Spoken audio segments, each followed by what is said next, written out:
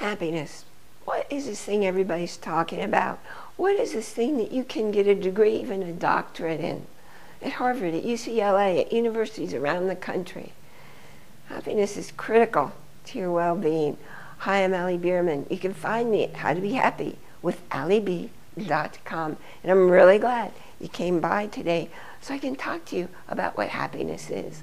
You see, happiness, real true happiness, that makes your life flow in the direction of your dreams.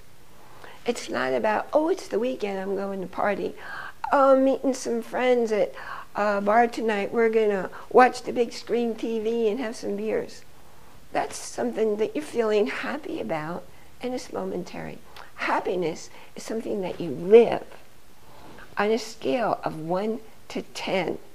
If you're living at a level of happiness that's a 9 or a 10, and you have some kind of devastating event happen in your life, and it happens to everybody. Everybody loses someone. They move away, or an injury, or maybe it happens to you. Maybe you lose your way of life as you used to live it. Somebody you care about transitions, dies, goes to the next level. It happens to everybody. It's part of life. But how are you going to handle it?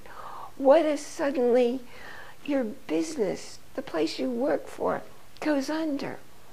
Are you going to be able to handle that, to bounce back and go on with your life? If you're living at a level of 9 or 10 happiness, and a huge number 5 hits your life, you're going to be able to step in and deal with it. Grieve, whatever has to be done to get through it. You hold it in your heart, and you'll bounce back up to that level of a 9 or a 10, because it probably only pulled you down to a 6 or a 7, even though it was what other people call a level 5.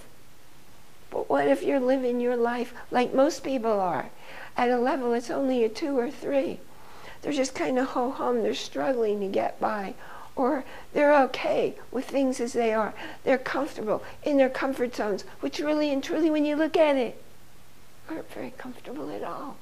They're not really happy at all. You want to live in happiness so that no matter what life throws your way, you deal with it and you move on. Again, I'm Allie Bierman. Thanks for coming by. I appreciate your going down there and clicking share and like. And if you haven't done so already, fill in your name and email address over there and get your copy of Be Happy First for health and success. I will see you next time.